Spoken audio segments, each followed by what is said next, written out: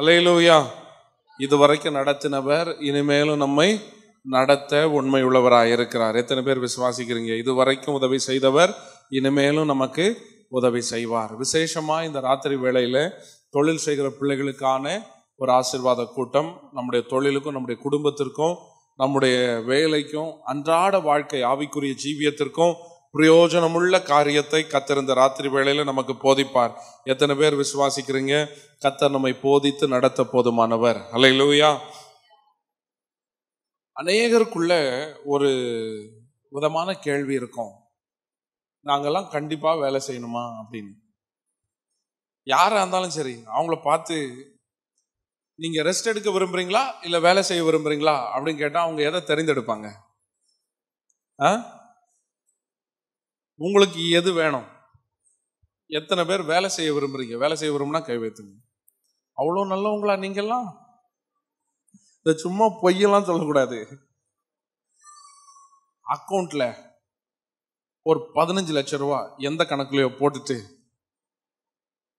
புரிஞ்சா சரிதான், ஓட்டு போடும்போது ஞாபகம் இருக்கட்டும், அப்படியே ஒரு ஏசி ரூமை கொடுத்து 3 வேளை சாப்பாடுக்கு வழி பண்ணி வாழ்நாள் பூரா நல்லா இருப்பா அப்படின்னு சொன்னா எத்தனை பேர் இல்ல இல்ல எனக்கு வேண்டாம், நான் வேர்வை சிந்தி உழைத்து தான் சாப்பிடுவேன் அப்படின்னு எத்தனை பேர் சொல்லுவீங்க? அப்படியா? அப்படியா? நம்பலாமா உங்களெல்லாம்? ஒரு 3 கை தான் உயர்ந்தது, மற்ற கையெல்லாம் என்ன பண்ணல, உயரல. அப்படின்னா பெரும்பாலான ஆட்களுக்கு என்னதான் ஆசை? அது கொடுத்தா அதுக்கப்புறம் பார்த்துக்கலாம். அதை இருந்தாலும் ரெஸ்ட் எடுக்கிறதுனா எல்லாருக்கும் எப்படிதான் இருக்கு? ஆமா, ஏன் எல்லாரும் கவர்மெண்ட் வேலை வேணும் கவர்மெண்ட் வேலை வேணும்னு அலையிறாங்க தெரியுமா உங்களுக்கு? ஏன் அலையிறாங்க? நல்லா ஓபி அடிக்கலாம், ரெண்டாவது நிறைய லீவ் இருக்கும், சிஎல் இருக்கும், இஎல் இருக்கும், எம்எல் இருக்கும். எல்லா லீவும் எப்படிப்பட்ட லீவு தெரியுமா? சம்பளத்தோடு கூடிய விடுமுறை, எல்லாமே பெய்டு லீவா இருக்கும். வேலைக்கே போலனாலும் சம்பளம் என்ன பண்ணும், வரும். எனக்கு தெரிஞ்சு ஒரு பிரதர் வந்து ரிட்டையர் ஆக போறாரு. கொஞ்ச நாளா பாக்குறேன் அவர் ஆபீஸ்க்கே போறது கிடையாது. அவர்கிட்ட கேட்டேன், ஏன் நீங்க ஆபீஸுக்கு போல அப்படின்னு. அப்ப அவர் சொன்னாரு, 1 வருஷத்துக்கான லீவை சேர்த்து வச்சிருக்கிறேன் அப்படின்னாரு. எத்தனை வருஷத்துக்கான லீவை சேர்த்து வச்சிருக்கிறேன்? வேலை செய்தப்ப நான் லீவே போட்டது இல்லை பாஸ்டர், 1 வருஷத்துக்கான லீவை சேர்த்து வச்சிருக்கிறேன். இன்னும் ரிட்டையர் ஆகுறதுக்கு ஒரு 3 மாசம் தான் இருக்கு. அதனால இந்த 3 மாசம் லீவ்லயே ஓட்டிடலாம்னு முடிவு பண்ணிட்டேன். சும்மா இருந்தாலும் எனக்கு என்ன வரும்? சம்பளம் வரும். ஏன்னா லீவ் சரண்டர் பண்றது ஒரு லெவலுக்கு மேல சரண்டர் பண்ண முடியாது, கொஞ்சம் தான் சரண்டர் பண்ணி பேமெண்டா மாற்ற முடியும். அப்ப அதை தாண்டி எனக்கு 3-4 மாசத்துக்கு மேல லீவ் அப்படியே இருக்கு. அதனால நான் அதை எல்லாத்தையும் எடுத்து என்ஜாய் பண்ண போறேன் அப்படின்னு சரியா திட்டு கொடுத்தேன் கூப்பிட்டு. ரிட்டையர்மெண்ட் ஆகிற நேரத்துல சாட்சியை கெடுத்துட்டு ஏன் இப்படி பண்ற, கர்த்தர் நல்ல பலத்தை கொடுத்துருக்காருல, ஒழுங்கா போய் என்ன பண்ணுங்க, வேலை செய்யுங்க அப்படின்னு. நமக்கு இளைப்பாறுதல் அப்படின்னா எல்லாருக்குமே பிடிச்ச ஒரு காரியம்தான். பிசினஸா இருக்கட்டும் இல்ல வேலையா இருக்கட்டும், கொஞ்சம் அப்படி ஸ்டாப் பண்ணிட்டு நம்ம தேவையெல்லாம் சந்திக்கப்பட்டு அப்படி ஜாலியா இருந்தா எல்லாருக்கும் பிடிக்கும். ஆனால் வேலை செய்ய மனமற்றவர்கள் எப்படி இருக்க வேண்டும் என்று வேதம் சில காரியத்தை நமக்கு சொல்லுகிறது. அதை வாசித்து அதன் பின்பு நம்முடைய கையின் பிரயாசங்களை கர்த்தர் எப்படி ஆசீர்வதிக்க விரும்புகிறார், எப்படி செய்கிறார் என்று சில காரியங்களை நாம் பார்க்க போகிறோம். 2 தெசலோனிக்கருக்கு எழுதின நிருபம் 3ஆம் அதிகாரம் 10ஆம் வசனத்தை வாசிங்க. அப்போஸ்தலனாகிய பவுல் தெசலோனிக்கருக்கு எழுதின 2ஆம் நிருபம் 3ஆம் அதிகாரம் 10ஆம் வசனம். எல்லாரும் சேர்ந்து வாசிங்க. என்ன எழுதியிருக்கு பாருங்க. ஒருவன் வேலை செய்ய மனமில்லாதிருந்தால் அவன் சாப்பிடவும் கூடாது என்று. சத்தமா சொல்லுங்களேன். ஒருவன் வேலை செய்ய மனமில்லாமல் இருந்தால் அவன் என்ன செய்யக்கூடாது? சாப்பிடவும் கூடாது என்று நான் உங்களிடத்தில் இருந்தபோது நாங்கள் உங்களுக்கு கட்டளையிட்டோமே. அப்போஸ்தலனாகிய பவுல் தெசலோனிக்கே சபையை பார்த்து சொல்லுகிறார், உங்களில் ஒருவன் வேலை செய்ய மனம் இல்லாமல் இருந்தால் அவன் என்ன செய்யக்கூடாது? பக்கத்துல பார்த்து சொல்லுங்க, சோறு வேணுமா? கேளுங்க, சோறு வேணுமா? இல்ல இருந்துருவோமா? ஒரு 365 நாளுக்கு ஃபாஸ்டிங் இருந்துருவோமா? எத்தனை பேர் ரெடியா இருக்கிறீங்க?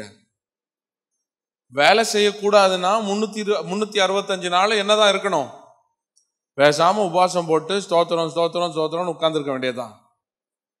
சிலருக்கு சாதாரண சாப்பாடு பத்தாது, ராஜ விருந்து வேணும். சிலர் சொல்லுவாங்க, ஏதாவது ஒரு எலும்பு துண்டை மோந்து பார்த்தாதான் எங்களுக்கு சோறே உள்ள இறங்கும் அப்படின்னு. ஒரு நபர் என்கிட்ட இப்படி சொன்னாங்க, எனக்கு கரிமீன் மேல ரொம்பலாம் ஆசை இல்லை பாஸ்டர், ஆனா ஊறுகாய் மாதிரியாவது ஏதாவது கொஞ்சம் இருக்கணும், ஊறுகாய் மாதிரி சிக்கனோ மீனோ இருக்கணுமா. இவங்க மோந்து பார்த்துட்டே சாப்பிட்டுருவாங்களாம். எனக்கு தெரிந்த ஒரு பையன் இருக்கிறான். அவன் பாத்தீங்கன்னா சில நேரம் அவனுக்கு வீட்டுல ஒண்ணுமே இல்லைன்னு வச்சுக்கோங்களேன், அவன் என்ன பண்ணுவான் தெரியுமா?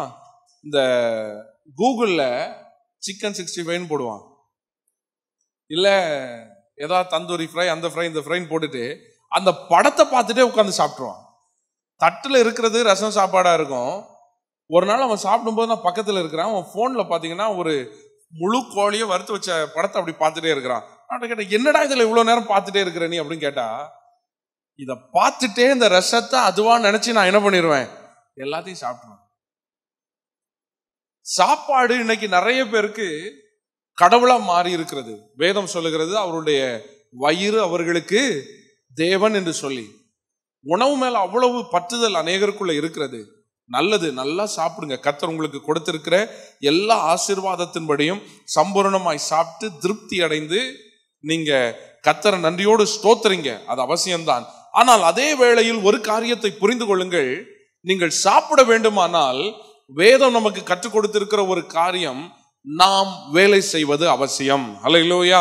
பக்கத்துல பார்த்து சொல்லுங்க, கண்டிப்பா நீங்க வேலை செஞ்சே ஆகணும், அதுல மாற்றமே கிடையாது அப்படின்னு சொல்லுங்களேன். கண்டிப்பா நீங்க வேலை செய்தே ஆகணும், அதுல எந்த சேஞ்சும் கிடையாது.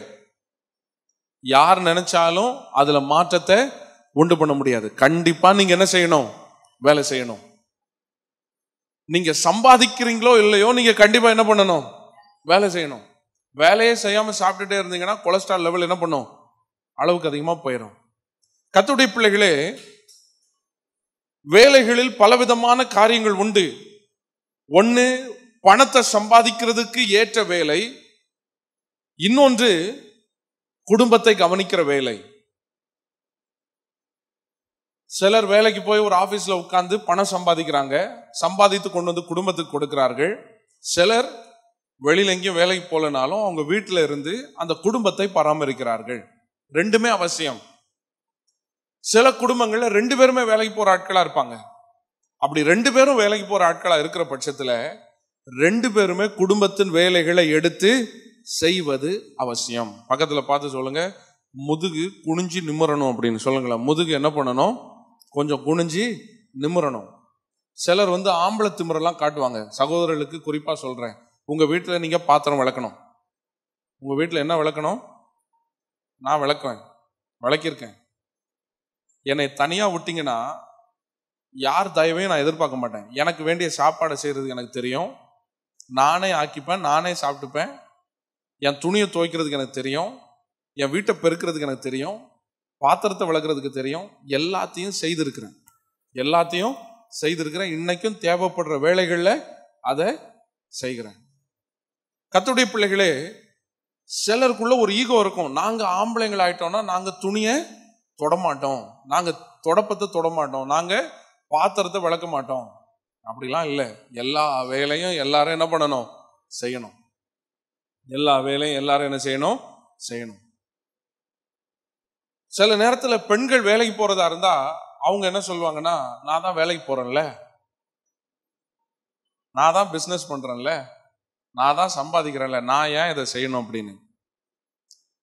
நான் ஏன் சாப்பிடணும்னு கேட்டுக்கணும்.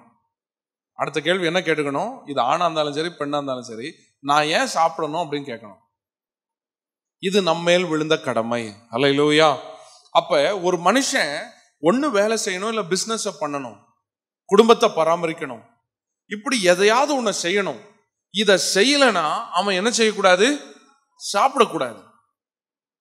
அவன் சாப்பிடக்கூடாது. நம்பர் 1 கண்டிஷன் அது. 2வது, ஏன் நான் வேலை செய்யணும், ஏன் என் குடும்பத்தை நான் பராமரிக்கணும், ஏன் நான் தொழில் செய்யணும் அப்படின்னா 1 தீமோத்தேயு 5ஆம் அதிகாரம் 8ஆம் வசனம் சொல்கிறது பாருங்கள். வாசிங்க. 1 தீமோத்தேயு chapter 5 verse 8 படிங்க. ஒருவன் தன் சொந்த ஜனங்களையும் விசேஷமாக தன் வீட்டாரையும் விசாரியாமற் போனால் அவன் விசுவாசத்தை மறுதலித்தவனும், தன் வீட்டாரை விசாரியாமல் போனால் அவன் விசுவாசத்தை மறுதலிக்கிறவனும், அவிசுவாசியிலும் கெட்டவனாயிருக்கிறான். வசனம் என்ன சொல்லுகிறது? ஒருவன் தன் சொந்த ஜனங்களை விசேஷமாய் தன் வீட்டாரை விசாரியாமல் போனான். எத்தனை பேருக்கு ஆண்டவர் வீடு கொடுத்திருக்கிறாரு? வீடுனா நீங்க கட்டி வச்சிருக்கிற அந்த கட்டடத்தை கேட்கல, குடும்பத்தை கொடுத்திருக்கிறார். உங்க குடும்பம் தான் உங்க வீடு. எத்தனை பேருக்கு ஆண்டவர் குடும்பத்தை கொடுத்திருக்காரு? நல்ல கணவனை, மனைவிய, பிள்ளைகளை கர்த்தர் கொடுத்திருக்காருன்னு சொல்றவங்க எல்லாம் கை வைத்து ஆண்டவர் நன்றி சொல்லுங்க. ஆண்டவரே, நீர் கொடுத்த குடும்பத்துக்காக உமக்கு ஸ்தோத்திரம். இந்த குடும்பத்தை நீங்க என்ன செய்யணுமா? விசாரிக்கணும். நீங்க என்ன செய்யணும்? விசாரிக்கணும். இந்த குடும்பத்தை நீங்க விசாரித்து இந்த குடும்பத்தை நீங்க பட்சமாய் நடத்தணும். குடும்பத்தினுடைய ஆடம்பரங்களுக்கு நீங்க ஒத்துழைக்கணும்னு வேதம் ஒருபோதும் சொல்லிக் கொடுக்கவில்லை. ஆனால் குடும்பத்தினுடைய அத்தியாவசிய தேவைகள் என்று ஒன்று உண்டு. அதை நிறைவேற்றுறதுல நீங்க உண்மை உள்ளவர்களா இருக்க வேண்டும். அல்லேலூயா. ஒரு குடும்பத்தை உங்களால சாட்டிஸ்ஃபை பண்ண முடியுமா அப்படின்னு கேட்டா, அது ஆணா இருந்தாலும் சரி, பெண்ணா இருந்தாலும் சரி, கணவனோ மனைவியோ, குடும்பத்தின் தலைவரோ தலைவியோ, வீட்டில் இருக்கிற எல்லாரையும் சாட்டிஸ்ஃபை பண்ண முடியுமான்னு பார்த்தா 100% யாரையுமே நீங்க சாட்டிஸ்ஃபை பண்ண முடியாது, திருப்திப்படுத்தவே முடியாது. அதுக்கு வாய்ப்பே கிடையாது. உங்க பிள்ளைய நீங்க கூட்டிட்டு போய் உங்க பிள்ளைய பிடிச்சி நீங்க அதுகிட்ட கேளுங்களேன், அப்பா உனக்கு என்ன செய்தா நீ சந்தோஷமா இருப்ப, அம்மா உனக்கு என்ன செய்தா சந்தோஷமா இருப்பேன்னு கேளுங்களேன். அந்த பிள்ளை அது புத்தி கேட்டின மாதிரி சில காரியத்தை சொல்லும். எனக்கு ஒரு ட்ரெஸ் வாங்கி கொடுங்க, ஒரு சாக்லேட் வாங்கி கொடுங்க, ஒரு பென்சில் ஏதாவது வாங்கி கொடுங்க, ஏதாவது கேட்கும். அது கேட்ட எல்லாத்தையும் நீங்க வாங்கி கொடுத்துருங்களேன். நீங்க வாங்கி கொடுத்துட்டு இது போதுமான்னு கேளுங்களேன். அந்த பிள்ளைகிட்ட இது போதுமான்னு கேளுங்களேன். அந்த பிள்ளை என்ன பதில் சொல்லும்? அப்பா எனக்கு போதும் இது அப்படின்னு சொல்லிருமா? என் வீட்டுல எல்லாம் நான் என் பிள்ளைகிட்ட ஒரு 2 நிமிஷம் சிரிச்சு பேசினா போதும், உடனே என் பொண்ணு ஆரம்பி அப்பான்னு இழுப்பா. இழுத்த உடனே நான் உஷாராயிடுவேன். எங்க இருந்தாலும் சட்டையை மாட்டிட்டு எஸ்கேப் ஆயிடுவேன் அந்த இடத்த விட்டு. ஏன்னா இழுத்துட்டானாலே முடிஞ்சிருச்சு, யோசிக்க ஆரம்பிச்சுட்டான்னு அர்த்தம். யோசிச்சானா ஒரு பெரிய லிஸ்ட போட்டுருவான். பாருங்க, யாரையுமே நீங்க என்ன செய்ய முடியாது, சின்ன குழந்தையாலும் திருப்திப்படுத்த முடியாது, பெரியவங்களானாலும் நீங்க என்ன பண்ண முடியாது, திருப்திப்படுத்த. நீங்க உங்க வீட்டுல இருக்கவங்களை சந்தோஷப்படுத்துறதுக்காக வெளியில இருந்து நல்ல சுட சுட சாப்பாடோ பிரியாணியோ தான் வாங்கிட்டு வந்து கொடுத்து பாருங்களேன். சாப்பிட்டுட்டு என்ன சொல்லுவாங்க தெரியுமா? இந்த கடையில வாங்கினதுக்கு பதிலாக அந்த கடையில வாங்கியிருந்தா இன்னும்.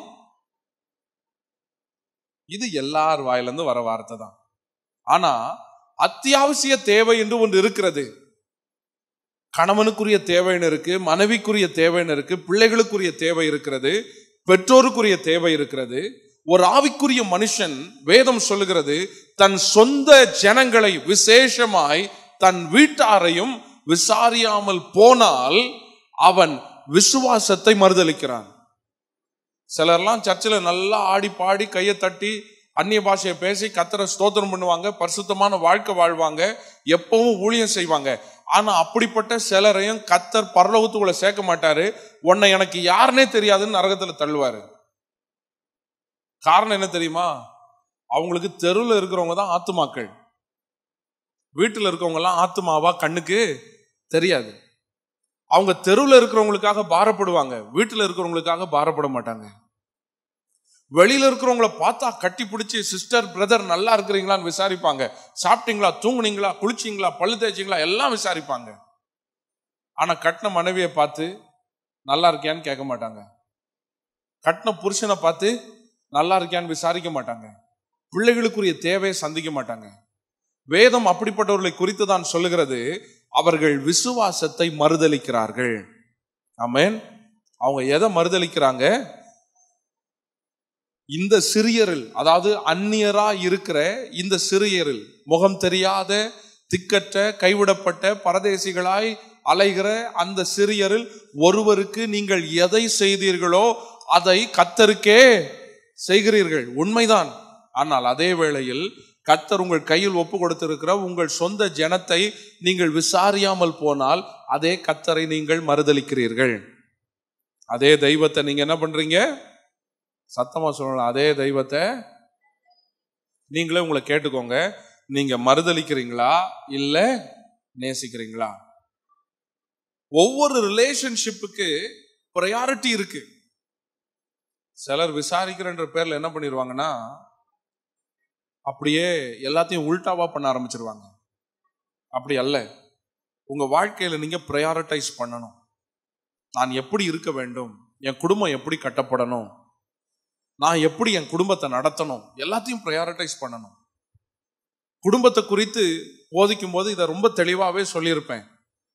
பிரைமரி ஃபேமிலி, செகண்டரி ஃபேமிலி, முதல் கட்ட குடும்பம், ரெண்டாவது கட்ட குடும்பம் அப்படின்னு. கிறிஸ்தவ ஜீவியத்தை பொறுத்த வரையிலும் எந்த பெற்றோரும் பிள்ளைகளை சொந்தம் கொண்டாட முடியாது, எந்த பிள்ளைகளும் பெற்றோரை சொந்தம் கொண்டாட முடியாது. அவனுக்குரிய கிரியைக்கான பலனை அவனவன் பெற்றுக்கொள்கிறவனா இருக்கிறான். அப்ப பிரைமரி ஃபேமிலி அப்படின்னு சொல்லும்போது அது முதலாவது கணவன் மனைவி. ஆமென். பிரைமரி ஃபேமிலினா முதலாவது என்னது? கணவன் மனைவி, ஹஸ்பண்ட் அண்ட் ஒய்ஃப். அதுக்கு அடுத்தது பிள்ளைகள், அதுக்கு அடுத்தது மற்ற எல்லா உறவுகளும், அப்பா அம்மா, கூட பிறந்தவங்க, சித்தி சித்தப்பா, பெரியப்பா பெரியம்மா, இப்படி நீங்க லெவல் 1 லெவல் 2 போட்டுக்கலாம். ஃபர்ஸ்ட் லெவல் என்னுடைய கணவன் என்னுடைய மனைவி, ரெண்டாவது லெவல்ல தான் என் பிள்ளைகள். சிலர் சொல்லுவாங்க நாங்க வாழ்றதே எங்க பிள்ளைகளுக்காக வாழ்றோம் அப்படின்னு. தயவு செய்து நீங்க வாழாதீங்க. தயவு செய்து நீங்க என்ன பண்ணாதீங்க, வாழவே வாழாதீங்க.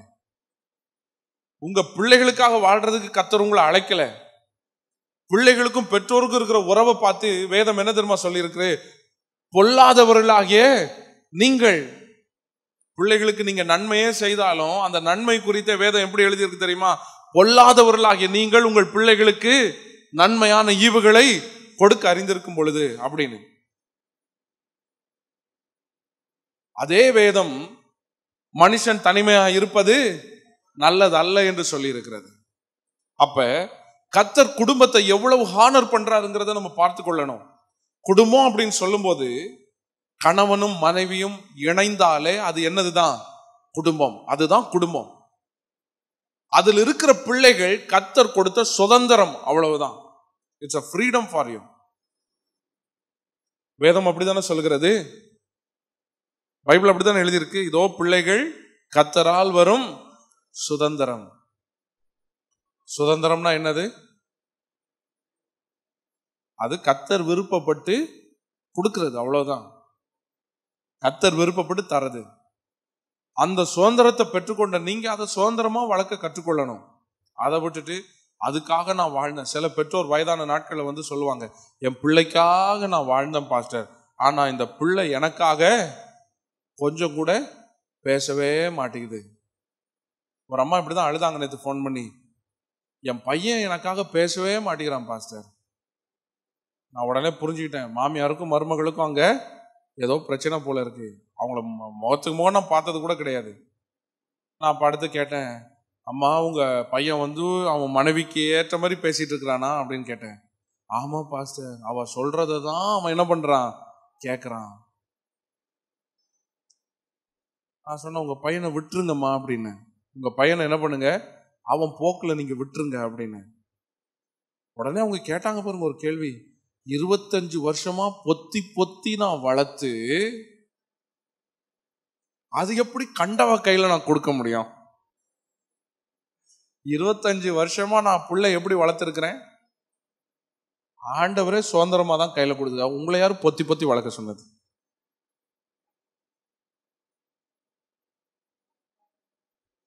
பிள்ளைகளை பெத்தெடுத்தீங்களா, அண்ணாளை போல நேரா கொண்டு வந்து எங்க விட்டுறணும்? கர்த்தர் கொடுத்தார், கர்த்தருடைய சமூகத்தில் கொண்டு வந்து போட்டுறணும், நீங்க பாத்துக்கோங்க அப்படின்னு. பொத்தி பொத்தி வளர்த்த ஒண்ணு கூட உருப்பட்டதா சரித்திரமே கிடையாது. தேவ பிரசன்னத்துல கொண்டு வந்து விட்டுறணும். எது நன்மை எது தீமைங்கிறத சொல்லி கொடுத்து கர்த்தருடைய சமூகத்தில் அனுப்பி விட்டுறணும். கர்த்தர் போதிப்பார் பிள்ளைக்கு. என்ன சொல்லி போதிப்பார் தெரியுமா? உன் தகப்பனையும் தாயும் கனம் பண்ணுன்னு. நீங்க அந்த நுகத்தை அவங்க மேல ஏத்தணும்ட்டு இல்ல, கர்த்தரே அந்த நுகத்தை அவர்கள் மேல ஏற்றுவார். நீங்க ஏத்துறப்ப கடமையேன்னு செய்வான். ஆனா கர்த்தர் அந்த பாரத்தை தரப்போ அது அன்போடும் பாசத்தோடும் பிள்ளைகள் நிறைவேற்றும். அல்லேலூயா. இன்னைக்கு நிறைய ஆவிக்குரிய பெற்றோர் செய்ய தவறுன ஒரு காரியம் என்ன தெரியுமா? போராடி ஜெபித்து பிள்ளையை பெற்றுக்கொண்டார்கள். பெற்றுக்கொண்ட பிள்ளைக்கு வசனத்தை நல்லா சொல்லி கொடுத்தாங்க, வசனத்தை மனப்பாடம் பண்ண வச்சாங்க. ஆனா வசனத்தை அனுபவிக்க கற்றுக் கொடுக்கவில்லை.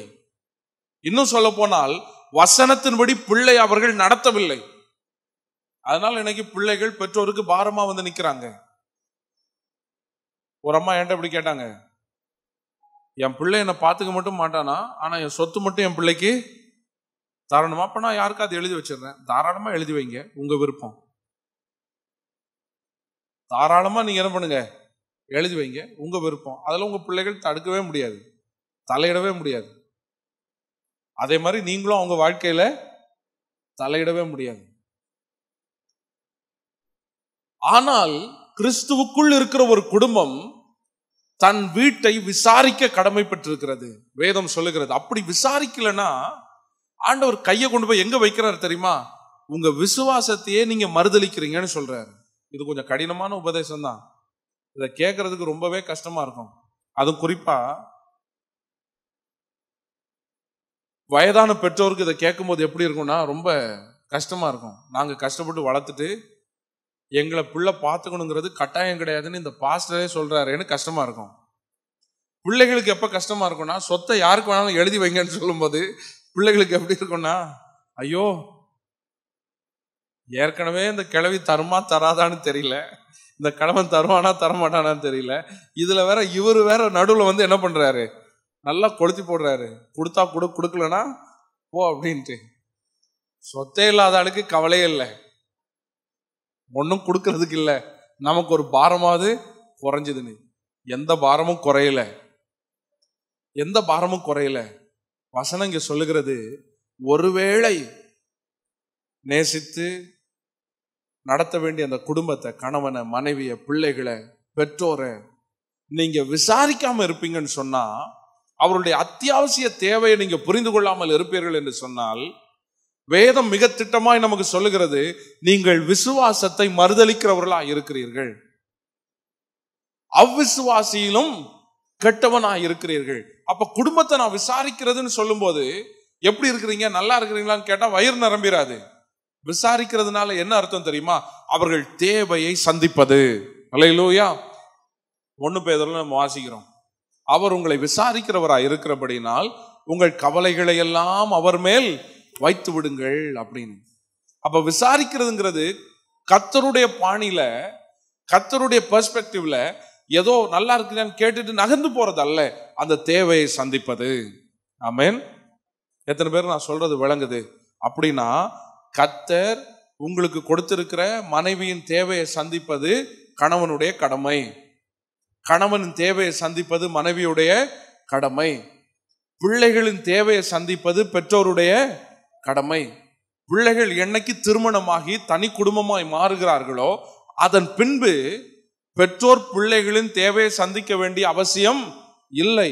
ஆனால் பிள்ளைகள் பெற்றோரின் தேவையை சந்திப்பது அவசியம். நான் சொல்றது உங்களுக்கு விளங்குதா விளங்கலையா? கல்யாணத்துக்கு பிறகு என் பிள்ளைய நான் தான் பிடிச்சி வச்சுப்பேன், ரிமோட் கண்ட்ரோல நான் தான் வச்சுப்பேன்னு இருக்கக்கூடாது பெற்றோர். பிள்ளைகள் பெற்றோரின் தேவையை சந்திக்கணும். பெற்றோர் பிள்ளைகள் தனியா வாழ்கிறத பார்த்து ரசிக்க கற்றுக்கொள்ள வேண்டும். அல்லேலூயா. அப்படி இருந்தா அந்த ரிலேஷன்ஷிப் எப்படி இருக்கும்? ரொம்ப பீஸ்ஃபுல்லா இருக்கும், ரொம்ப நல்லா இருக்கும். சில பெற்றோர் இருப்பாங்க, நீ நின்னா என்கிட்ட கேட்டுட்டு தான் நிக்கணும், நீ உட்கார்ந்தா என்கிட்ட கேட்டுட்டு தான் உட்காரணும், நீ எதை செய்தாலும் என்னை கேட்டுட்டு தான் செய்யணும். எப்ப? கல்யாணம் கட்டி கொடுத்த பிறகு. இதெல்லாம் நடைமுறை வாழ்க்கைக்கு ஒருபோதும் ஒத்து போகாது. கட்டி கொடுத்தாச்சா அவங்க வாழ்றத பார்த்து பெற்றோர் என்ன பண்ணணும்?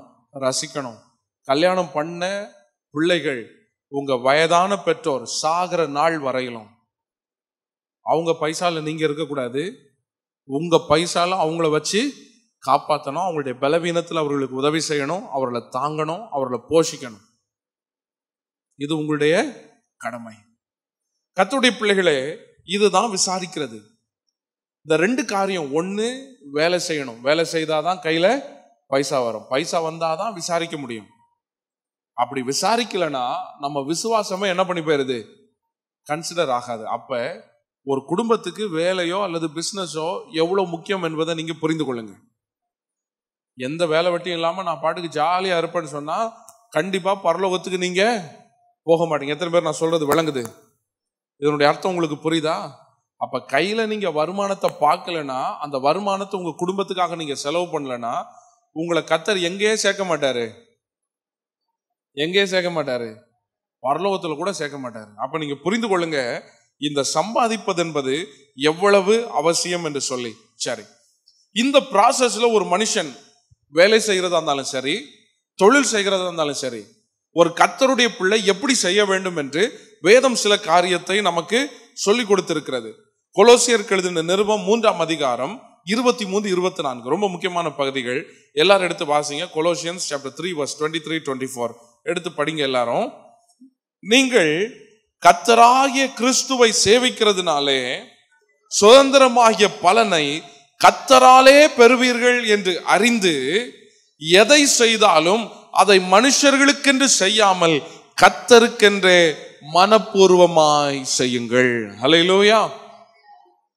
என்ன சொல்லுகிறது பாருங்க, திரும்ப இதெல்லாம் வாசிங்க. அந்த 23ஆம் வசனத்தை, நீங்கள் கர்த்தராகிய கிறிஸ்துவை சேவிக்கிறதுனாலே, since you are worshiping Jesus, இயேசுவை நீங்கள் சேவிக்கிறதுனாலே வேத வசனம் சொல்லுகிறது, உங்களுக்கு வர வேண்டிய சுதந்திரமாகிய பலனை யாரோ ஒருவர் உங்களுக்கு கொடுப்பதல்ல, கர்த்தராலே நீங்கள் பெறுகிறீர்கள்.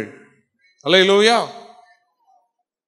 பாருங்க, ஒரு ஆபீஸ்ல நீங்க வேலை செய்யறீங்க, இல்ல ஒரு பிசினஸ் நீங்க செய்யறீங்க, அதுல நீங்க உழைக்கிறீங்க, உங்களுடைய உடல் உழைப்பை போடுறீங்க. இந்த உழைப்பை நீங்க போடும்போது மாச கடைசியில உங்களுக்கு ஒரு வருமானம் வருது. ஒருவேளை உங்களுக்கு வர கஸ்டமர்ஸ் உங்களுக்கு பணம் கொடுக்கறதா இருக்கலாம். ஒருவேளை நீங்க வேலை செய்யற இடத்துல இருக்கிற அதிகாரிகள் உங்களுக்கு பணம் கொடுக்கறதா இருக்கலாம். வாட்ஸ்எவர், அது யார் வேணா கொடுக்கறதா இருக்கலாம். ஆனா நீங்க ஒரு காரியத்தை புரிந்து கொள்ளணும், இவங்க ஒரு மீடியேட்டர் மட்டும்தான். ஆமென். கர்த்தரால் ரட்சிக்கப்பட்ட ஜனமே, உங்களுக்கு நான் இப்படி சொல்லுகிறேன், உங்களுக்கு சோறு போடுற அளவுக்கு இந்த உலகத்துல யாருக்கும் தகுதி கிடையாது. எத்தனை பேருக்கு நான் சொல்றது விளங்குது? புரியுதா உங்களுக்கு? உங்களுக்கு படி அளக்கிற லெவல்ல உலகத்துல யாருமே கிடையாது. எத்தனை பேர் விசுவாசிக்கிறீங்க அதை? நீங்க சொல்ல முடியுமா, நாட்டு பிரதமருக்கு நான் தான் சம்பளம் போடுறேன் அப்படின்னு சொல்ல முடியுமா? நீங்க எங்க இருக்கிறீங்க, அவரு எங்க இருக்கிறாரு? வித்தியாசம் பயங்கரமா இருக்குல்ல? அப்ப நீங்க கர்த்தருடைய பிள்ளைகளா இருக்கும்போது நீங்க புரிந்து கொள்ளணும், கர்த்தர் எங்களை ராஜா வீட்டு பிள்ளைகளா வைத்திருக்கிறார். எத்தனை பேருக்குள்ள அந்த விசுவாசம் இருக்கு? ராஜாதி ராஜாவுடைய பிள்ளை நானு. இந்த உலகத்துல எந்த மனுஷனுக்கோ, எந்த கம்பெனிக்கோ, எந்த ஆபீஸ்க்கோ அல்ல எந்த கஸ்டமருக்கோ எனக்கு படி அளக்கிற அளவுக்கு தகுதியெல்லாம் கிடையாது.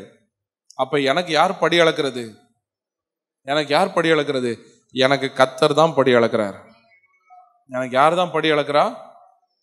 நான் வேலை செய்யற ஆபீஸ, என் பிசினஸ ஒரு மீடியேட்டரா யூஸ் பண்ணிக்கிட்டார், அவ்வளவுதான். அவர் நேரடியா கொண்டு வந்து கொடுக்கறதுக்கு பதிலா இந்த வழியா என்ன செய்யறாரு, எனக்கு தராரு. அப்ப நான் செய்கிற வேலை எந்த வேலையா இருந்தாலும் சரி, அது சின்ன வேலையா இருக்கலாம் இல்ல பெரிய வேலையா இருக்கலாம், அதை எதை நான் செய்யறதா இருந்தாலும் கர்த்தரை நான் சேவிக்கிற பட்சத்துல நான் ஒரு காரியத்தை புரிந்து கொள்ளணும். 24ஆம் வசனத்துல எழுதியிருக்கிற வார்த்தையின்படி, நீங்கள் எதை செய்தாலும் மனுஷருக்கென்று செய்யாமல் அந்த வேலையை கர்த்தருக்கென்று மனப்பூர்வமாய் செய்யுங்கள். விளங்குதா உங்களுக்கு நான் சொல்றது? எத்தனை பேருக்கு புரியுது? புரிஞ்சவங்க மட்டும் ஆண்டவர் மகிமை செலுத்துங்க. ஒரு சின்ன பெருக்கி துடைக்கிற வேலை கிடைச்சிருக்கலாம், மாசம் 2000 ரூபாய் சம்பளத்துக்கா இருக்கலாம். எனக்கு மாசம் 2000 ரூபாய் கொடுக்கறதுக்கு உங்க மைண்ட்ல நீங்க பிக்ஸ் பண்ணிக்கோங்க, இந்த ஹவுஸ் ஓனருக்கு தகுதி எல்லாம் கிடையாது, எனக்கு படி அளக்கிறது தகுதி கிடையாது அவங்களுக்கு. ஏன்னா நான் யாருடைய பிள்ளை? ராஜாவுடைய பிள்ளை, அவருடைய பிள்ளை. அப்ப எனக்கு தரதந்தா யாரு தான் தரணும்? அவர் தான் தரணும். அவர் இவர்கள் மூலமாக எனக்கு தருகிறார். அப்ப நான் செய்யற வேலைக்காக தான் அவர் இவர்கள் மூலமாக எனக்கு தருகிறார். அப்ப இந்த வீட்டுல நான் சாதாரணமா பெருக்கி தொடச்சாலும் சரி, நான் இதை இவங்களுக்காக செய்யல. நான் யாருக்காக செய்யறேன்? யாருக்காக செய்யறேன்? மனப்பூர்வமா. இந்த வார்த்தை ரொம்ப தெளிவா எழுதியிருக்கு பாருங்க. மனப்பூர்வமாய் கர்த்தருக்கென்று செய்யுங்கள். அல்லேலூயா. ஒரு ஆபீஸ்ல 8 மணி நேரம் உட்கார்ந்து நான் வேலை செய்யறேன்னா, அந்த வேலையை ஏதோ எனக்கு சம்பளம் கொடுக்குறாங்க அதனால நான் செய்யறேன்ல. எனக்கு சம்பளம் கொடுக்குற அளவுக்கு என் ஆபீஸோடைய தலைவருக்கெல்லாம் தகுதி இல்லை. கர்த்தர் எனக்கு அவர் மூலமாய் கொடுக்கிறார் அப்படிங்கிற விசுவாசத்தோடு நான் செய்யற வேலையை ஏதோ அந்த மனுஷனை பிரியப்படுத்துறதுக்காக நான் செய்யல. நான் எதை செய்தாலும் அதை மனுஷனுக்கு என்று செய்யாமல் யாருக்காக செய்கிறேன்? கர்த்தருக்கென்று மனப்பூர்வமாய் செய்கிறேன். எப்படி செய்கிறேன்? கர்த்தருக்கென்று மனப்பூர்வமாய் செய்கிறேன். இந்த ஆட்டிடியூட் உங்களுக்கு உங்களுடைய வேலையிலையும் வரணும், உங்க தொழிலையும் வரணும். அல்லேலூயா.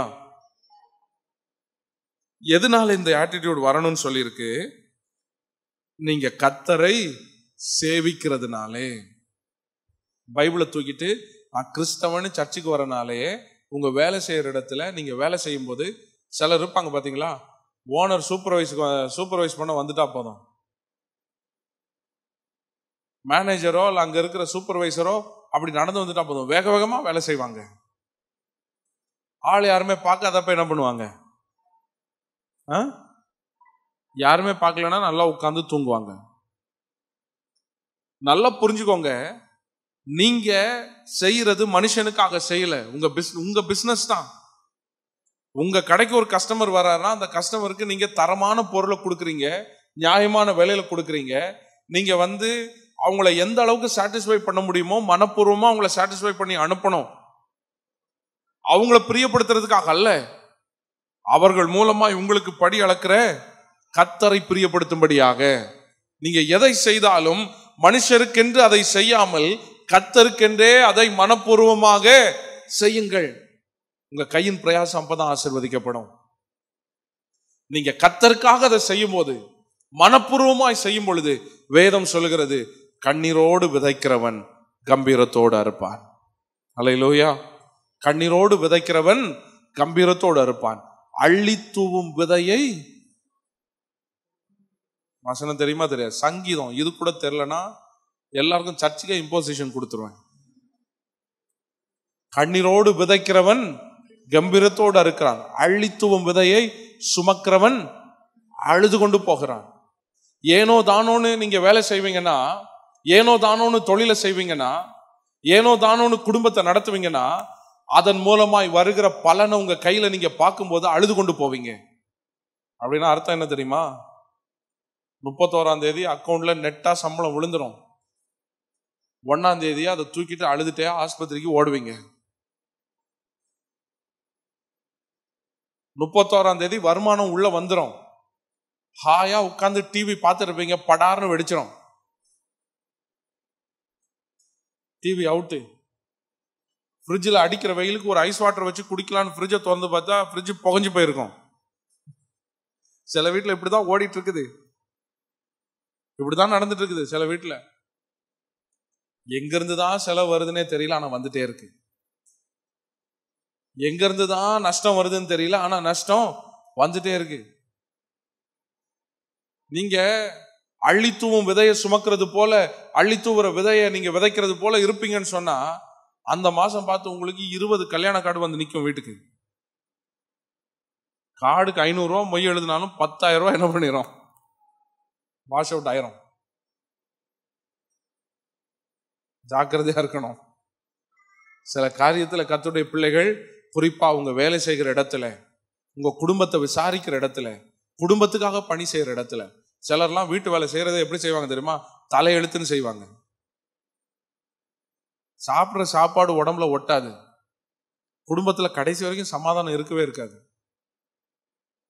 நான் எதை செய்தாலும், பக்கத்துல பார்த்து சொல்லுங்க, நான் எதை செய்தாலும் மனுஷனுக்கு என்று செய்யாமல் கர்த்தருக்கென்றே அதை செய்கிறேன். எதுக்காக செய்யறேன்? கர்த்தருக்குனே அதை செய்யறேன். நான் எதை செய்தாலும் கர்த்தருக்குன்னு செய்யறேன். இந்த உருட்டுக்கட்டையால துணியை அடிச்சு துவைப்பாங்க போல இருக்கு. எனக்கு அந்த இதெல்லாம் தெரியாது. ஒரு வீட்டுக்கு நான் போயிருந்தேன். திடீர்னு ஒரு நாள் போக வேண்டியிருந்தது. அவங்க வீட்டில் பார்த்தீங்கன்னா அந்த கட்டை இருக்கு தெரியுமா, அந்த துணி துவைக்கிறது ஒரு கட்டை கட்டுவாங்க. எங்க வீட்டில் ரொம்ப வருஷத்துக்கு முன்னால் இருந்திருக்கு. துணியை அடிச்சு துவைச்சு நான் பார்த்துருக்கிறேன். ஆனால் உருட்டு கட்டையால அடிக்கிறத அந்த வீட்டில் தான் நான் பார்த்தேன். திடீர்னு அங்கே போனேன். வீட்டுக்கு அப்படி பக்கத்துல தோட்டத்தில் அந்த சிஸ்டர் உருட்டு கட்டை எடுத்து அடி வெளுன்னு வெளுத்துட்டு இருந்தாங்க. நான் உள்ள போயிட்டு யாரை இவங்க இப்படி போட்டு அடிக்கிறாங்க என்ன அப்படின்னு போய் பார்த்தாக்கா துணியை அடிச்சிட்டு இருக்கிறாங்க. பாஸ்டர் வந்தது கூட தெரியாம என்ன பண்ணிட்டு இருக்கிறாங்க, துணியை போட்டு வெளுன்னு வெளுத்துட்டு இருக்கிறாங்க. ஏன் இப்படி போட்டு அடிக்கிறீங்க, என்ன வித்தியாசமா துவைக்கிறீங்களே? இல்ல ஒன்றும் பிரச்சனை இல்லை பாஸ்டர் சொல்லுங்க அப்படின்னா. யார் ட்ரெஸ் ஏன் என்ன ஆச்சு அப்படின்னு கேட்டேன். நான் சரி வந்த காரியத்தெல்லாம் பேசிட்டு அப்புறம் ஒரு டீ போட்டு கொடுத்தாங்க. அந்த டீ போட்டு குடிக்கிறப்ப அவங்க சொன்னாங்க, வீட்டுக்காரருடைய துணி தான், வீட்டுக்காரருடைய துணி தான். நான் யோசித்தேன், அந்த வீட்டில் மாமியாரும் கிடையாது, மாமியார் அப்பயே போய் சேர்ந்துட்டாங்க, மாமனாரும் இவங்க கூட இல்லை, எந்த பிரச்சனையும் கிடையாது, எதுக்கு இந்த அம்மா போட்டு இப்படி அடிக்கும் ஒண்ணுமே புரியல. எந்த வேலைக்கும் போறதில்ல, வீட்டிலே தான் இருக்கிறாங்க. வீட்டில் ஃப்ரிட்ஜ் இருக்குது, வாஷிங் மிஷின் இருக்கிறது, கிரைண்டர் இருக்கு, மிக்சி இருக்கு, எல்லா பொருளும் இருக்கு. இப்போ இந்த அம்மாவுடைய டிமாண்ட் என்னன்னா, வீட்டுக்கு ஒரு ஆளை வேலைக்கு வைக்கணும். எதுக்காக? பெருக்கி வீட்டை தொடச்சி பாத்திரத்தை விளக்குறதுக்காக. செய்யறதே இந்த 2 வேலை தான். இந்த 2 வேலையை செய்யறதுக்காக ஒரு ஆளை வேலைக்கு வைக்கணும். வீட்டுக்காரரை கேட்டிருக்கிறாங்க. அவர் சொல்லிட்டாரு, அதெல்லாம் செய்ய முடியாது, உனக்கு இருக்கிறதே 2 வேலை தான், அந்த 2 வேலையை நீ ஒழுங்கா செய் அப்படின்னு போயிட்டாரு போல. அதனால இந்த அம்மா என்ன பண்றாங்கன்னா, அவர் மேல காட்ட முடியாத கோவத்தை வாஷிங் மிஷின்ல போட்டா ஒரு 10 நிமிஷத்துல அந்த துணி அழகா துவைச்சு வெளியே கொடுத்துருக்கோம். அந்த துணியை எடுத்துக்கொண்டு போய் போட்டு அந்த ஆளை அடிக்க முடியல. அதனால கட்டை எடுத்து நான் என்ன பண்றேன், துணியை அடிக்கிறேன். அவங்க சொன்னாங்க, இப்படி எப்பெல்லாம் ஆத்திரம் வருதோ அப்பெல்லாம் அவர் துணியை போட்டு அடிச்சு என் கோவத்தை தீர்த்துப்பேன் அப்படின்னு. அடிச்சு கிழிச்சிருவாங்களாம் துணியை. யார் தலையில யார் மண்ணள்ளி போடுறது? அந்த ஒரு சட்டையுடைய விலை ஒரு 2000 ரூபாய் இருக்குன்னு வச்சிடுங்களேன். அந்த 2000 ரூபாய் சட்டை கிழியாம அந்த மனுஷன் வச்சிருந்தானா இன்னும் ஒரு 4 மாசத்துக்கு அந்த சட்டை என்ன பண்ணிருப்பாரு, போடுவேன். நீ இன்னைக்கு அடிச்சு தோச்சி கிழிச்சிட்டாக்கா நாளைக்கே என்ன பண்ணுவாரு, சட்டை போடாம இருக்க முடியாது. கடைக்கு போய் 2500 ரூபாய்க்கு அடுத்த சட்டை வாங்கிட்டு வருவார். யாருக்கு நஷ்டம்? குடும்பத்துக்கு வர வேண்டிய ஆசீர்வாதம் தான் எங்க போகும், வெளியில போகும். அள்ளி தூவுகிற விதையை சுமக்கிறவன் தான் அறுத்த அறுவடையை அறுத்து கொண்டு அழுது கொண்டு போகிறான் என்று எழுதி இருக்கிறது. அள்ளித்துவம் விதை சுமக்கிறவன் எப்படி போகிறானாம், அழுது கொண்டு போகிறான். ஆனால் கண்ணீரோடு விதைத்தவன் எப்படி போகிறான் தெரியுமா, கம்பீரத்தோடு போகிறான். எதை செய்தாலும் மனப்பூர்வமாய் நான் கர்த்தருக்கென்றே செய்கிறேன் என்கிற எண்ணத்தோடு ஒருவன் காரியங்களை செய்வானால், குடும்பமா இருக்கட்டும், வேலையா இருக்கட்டும், பிசினஸா இருக்கட்டும், நான் எதை செய்தாலும் சரி கர்த்தருக்காக செய்கிறேன். கர்த்தர் என்னிடத்தில் ஒப்புவித்தது. பிசினஸ்ல ஒரு வேலையை செய்யறதுக்காக கர்த்தருடைய பிள்ளைகள் சோர்ந்து போக கூடாது. கடை பூட்டுற நேரத்துல ஒரு கஸ்டமர் வந்து நிற்பான், சே வந்துட்டானா, இதுக்குதான் 5 நிமிஷம் முன்னாலேயே பூட்டி இருந்திருக்கணும், இப்படிலாம் முறுமுறுக்க கூடாது. அந்த கடைசி நிமிஷம் வரைக்கும் மன ரம்யமா அந்த பிசினஸ் நடத்தணும்.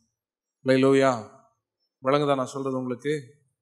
குடும்பத்தை கர்த்தர் கொடுத்திருக்கிறாரா? இன்னைக்கு இந்த குடும்பம் இல்லாம எத்தனை பேர் இருக்கிறாங்க தெரியுமா? 30 வயசாகி, 35 வயசாகி, 40 வயசாகி இன்னும் கல்யாணம் ஆகல, இன்னும் குழந்தை பிறக்கல, இன்னும் ஆசீர்வாதம் இல்லை. எத்தனை பேர் கஷ்டப்படுறாங்க தெரியுமா? சிலருக்கு மாமனார் மாமியார் கூட இருக்கிறது பாரமா இருக்கு. ஆனா எத்தனை பேர் தெரியுமா தனிமையில இருந்துட்டு குடும்பத்தை ரன் பண்ண முடியாம வீட்டுல ஒரு பெரியவங்க இருந்தா நல்லா இருக்குமே அல்றவங்க எத்தனை பேர் இருக்காங்க தெரியுமா? கர்த்தருடைய பிள்ளைகளே, உங்களை சுற்றி கர்த்தர் வைத்திருக்கிற எல்லா உறவுகளும் கர்த்தர் கொடுத்த ஆசீர்வாதம். அது கர்த்தர் கொடுத்த ஆசீர்வாதம். எல்லாரையும் எல்லாருக்கும் பிடிக்கணுங்கிற அவசியம் எல்லாம் கிடையாது.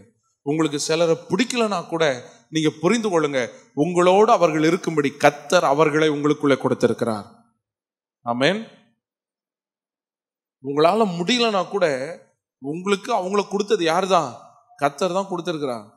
அப்ப அவர்களை விசாரிக்கிறது உங்களுடைய கடமை, அவர்களை நேசிக்கிறது உங்களுடைய கடமை, அவர்களை போஷிக்கிறது உங்களுடைய கடமை. அதெல்லாம் உங்களுடைய கடமை. அதை நீங்க கண்டிப்பா செய்துதான் ஆகணும். அதை செய்யும் போது அழித்துவுகிற விதையை போல அல்ல, மனரம்யமாய் செய்ய வேண்டும், மனப்பூர்வமாய். எதை செய்தாலும் அதை மனுஷனுக்கென்று செய்யாமல் அதை யாருக்கென்று செய்ய வேண்டும்? சத்தமா சொல்ல, யாருக்குன்னு செய்யணும்?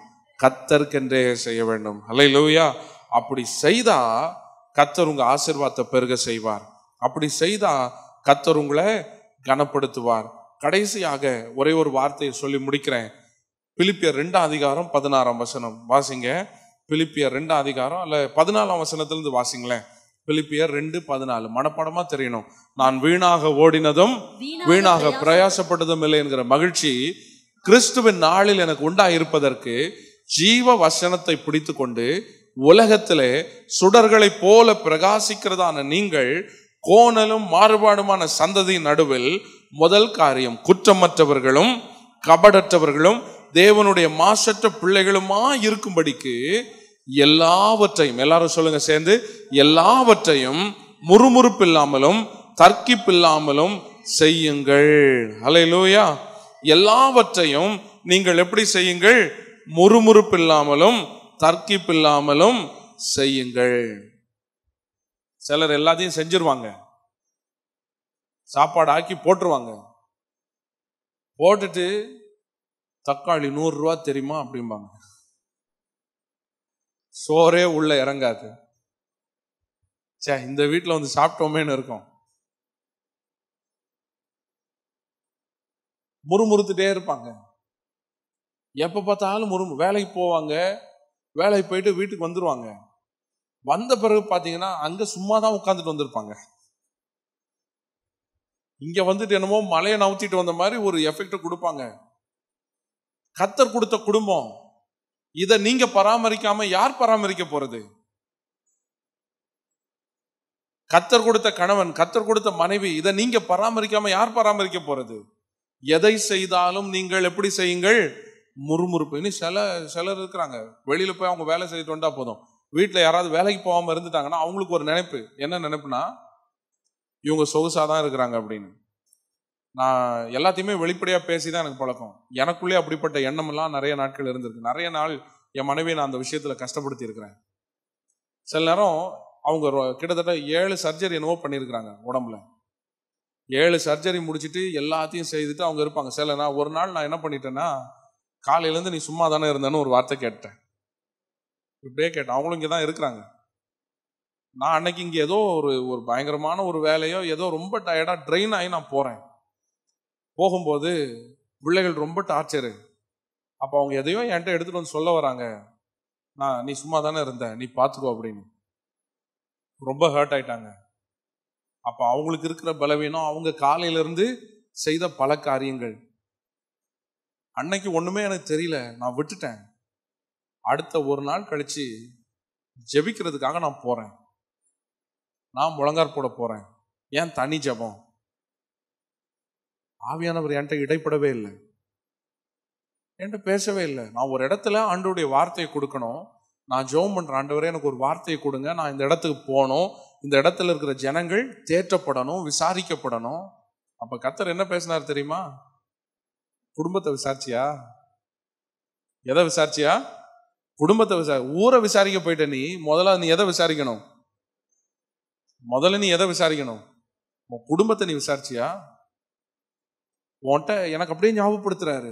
அந்த கான்வர்சேஷன் அப்படியே கண் முன்னால வந்து நிக்குது. உன்கிட்ட என்ன பெருசா கேட்டாங்க? இந்த சின்ன விஷயத்த தானே கேட்டாங்க. இதுக்கு நீ என்ன பதில் சொன்ன? அப்ப ஆண்டவர் பேசினாரு, நாளைக்கு நீ மெசேஜ் கொடுக்க போயிடு, ஆனா அடுத்த நாள் நீ எங்கேயும் போக கூடாது, வீட்டிலேயே இருக்கணும். நீ எங்கே இருக்கணும்? வீட்டிலே இருக்கணும். 2வது, வீட்டுல இருக்கிற அன்னைக்கு உன் பிள்ளைகளை நீ தான் பார்த்துக்கணும் அப்படின்னாரு. அந்த ஒரு நாள் நான் என்ன பண்ணேன்னா, யார்ட்டையுமே சொல்லல, அமைதியா அன்னைக்கு வீட்டில இருந்துட்டு இந்த பிள்ளைகளை மேனேஜ் பண்ணிடுவோன்ற ஒரு முடிவுக்கு வந்துட்டேன். அது வேற பாத்தீங்கன்னா ஒரு லீவு நாளா வேற இருந்து போச்சு. 2 பிள்ளைகளும் வீட்டில இருக்கிறது. உண்மைக்கு சொல்றேன், அன்னைக்கு நைட்டு போய் அந்த டாஸ்கை கம்ப்ளீட் பண்ணிட்டு ஆண்டோட்ட முழங்கார் போட்டு சொன்ன, ஆண்டவரே இந்த தண்டனை எனக்கு இனிமேல் நீங்க என்ன பண்ணாதுங்க, எனக்கு நீங்க தந்துடாதீங்க. நான் பெருசா மலையை வெட்டிட்டு மலையை நவுத்திட்டு வரேன்னு நினைக்கிறேன். ஆனா நான் உன்னை புரிஞ்சுக்கிட்டேன். இருக்கிறதுலயே கஷ்டமான வேலை எதுதான்? குடும்பத்தை பராமரிக்கிற பணி தான் இருக்கிறதுலே கஷ்டமானது அப்படிங்கறத நான் புரிந்துக்கிட்டேன். தயவு செய்து என்ன என்ன பண்ணிருங்க, மன்னிச்சிருங்க. தயவு செய்து என்ன நீங்க மன்னிச்சிருங்க. கர்த்தருடைய பிள்ளைகளே, சொந்த குடும்பத்தை விசாரிக்க தெரியலனா யாரு சட்டையை பிடிக்கிறாங்களோ இல்லையோ, கர்த்தர் சட்டையை பிடிப்பார். நான் சொல்றது உங்களுக்கு புரியுதா? கர்த்தர் உங்க சட்டையை பிடிப்பார். உங்க ரட்சிப்பையே கேள்வி கேட்பார். உங்க ரட்சிப்பையே கேள்விக்குறி ஆக்கிடுவார். ரட்சிப்பை கேள்விக்குறி ஆக்கி நரகத்துல தள்ளிட்டார்னா நீங்க உட்கார்ந்து ஆராதிச்சு என்ன பயன்? வேதத்தை சுமந்து என்ன பிரயோஜனம்? பரிசுத்தமா வாழ்ந்து என்ன பிரயோஜனம்? இன்னைக்கு ஒரு காரியத்துல உறுதியா இருங்க.